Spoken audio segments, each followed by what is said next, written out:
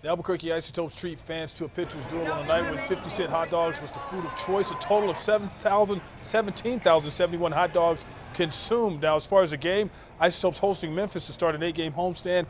Angel Castro on the hill for the home team, and he's dealing.